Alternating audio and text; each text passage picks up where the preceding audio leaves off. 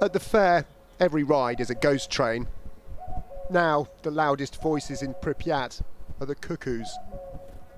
In the physics classroom, time is out of the equation.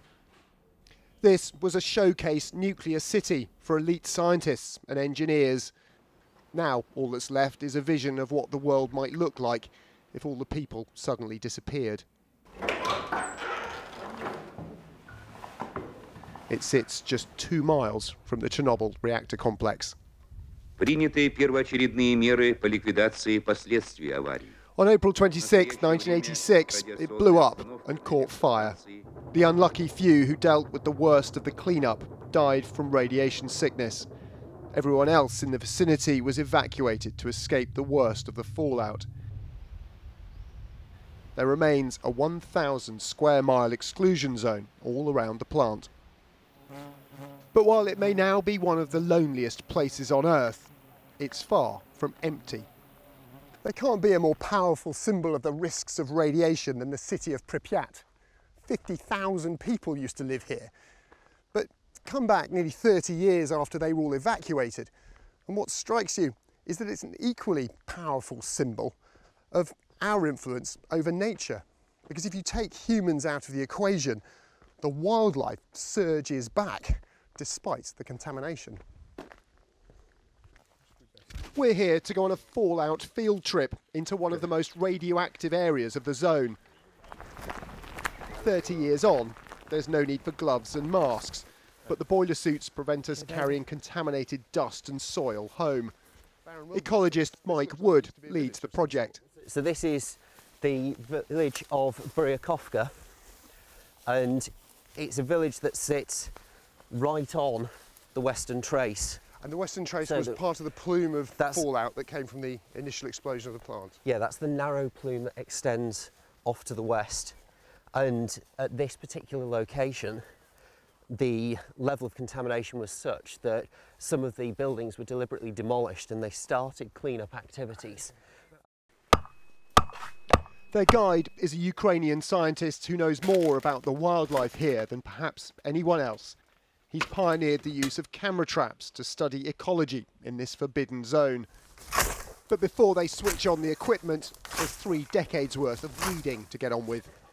There's a popular conception that radioactive fallout from Chernobyl somehow devastated the natural environment here. But when you come to the zone, you realise that's anything but the case. And what these scientists are trying to figure out is just how wildlife manages with that radioactivity, and also to study its return to what used to be a human environment.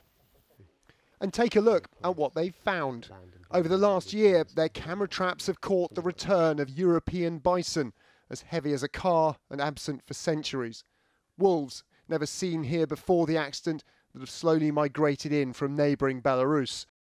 Wild Przewalski's horses are thriving, along with wild boar and Europe's largest cat, the lynx. And then, last winter, an incredible discovery. A brown bear, the first ever recorded in eastern Ukraine. Do you say this looks like a healthier ecosystem than areas outside the zone in Ukraine? Absolutely, absolutely much more healthy. Because for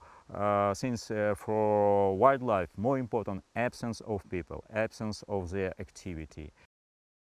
But they need more evidence. They're putting camera traps in areas of the zone that receive varying levels of fallout.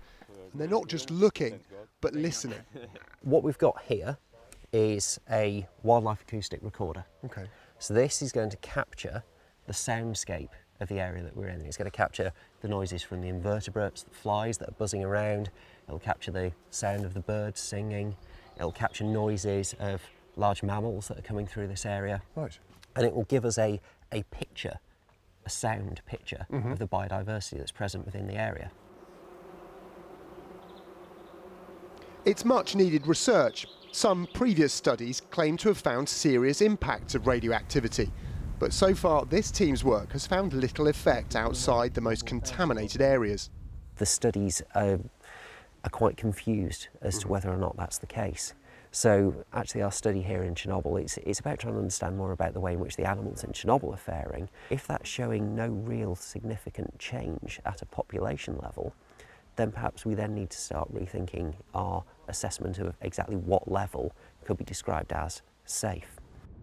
And even in highly contaminated animals, there's scientific debate about what the harmful effects of radiation really are. I'm standing now above the cooling ponds of the old reactors. Take a look at these fish. These Wells catfish have grown up to 8 feet long. They've been described as radioactive mutants. And it's true, studies have shown damage to their DNA from radioactive mud in which they feed. But by every other measure, they are healthy and numerous. The truth is, they're this big because they like bread from visitors, and no one is allowed to catch them.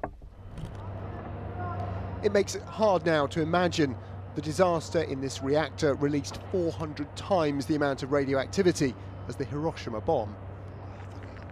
This long after the disaster, most areas of the exclusion zone aren't actually that radioactive anymore, but because of the way the fallout fell immediately after the explosion, some areas are still really very radioactive. This is about 1,500 times normal background radiation. It's not harmful in small doses, but you wouldn't want to spend too long here at all.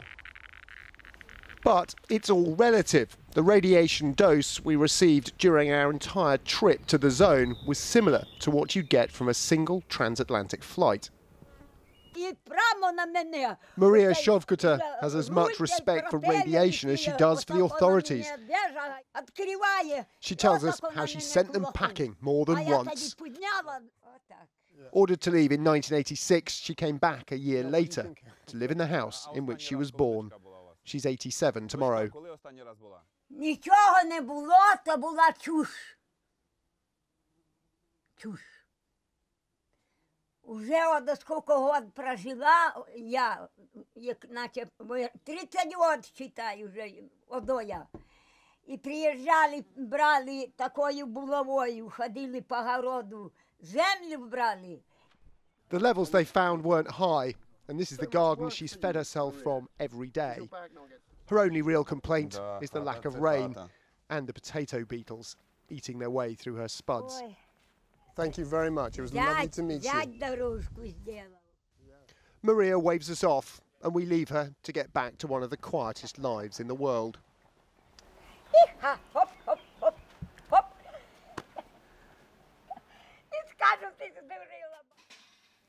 Then it's back along the decaying roads and into the bush to check the camera traps. In the thick vegetation of summer, we've failed to spot any large animals, but they're most certainly here. A shot from overnight of just the sort of animals the team are here to study. Look at that, mother and baby moose. Yeah. What a fantastic shot. Chernobyl was a human disaster in every sense. It cost lives, hundreds of billions of dollars, and perpetuated a fear that follows nuclear power to this day. But another part of its legacy is now emerging. The mess left behind banished humans and gave nature the upper hand. This zone is now one of the few places in the world that's getting wilder. Tom Clark, Channel 4 News in Chernobyl.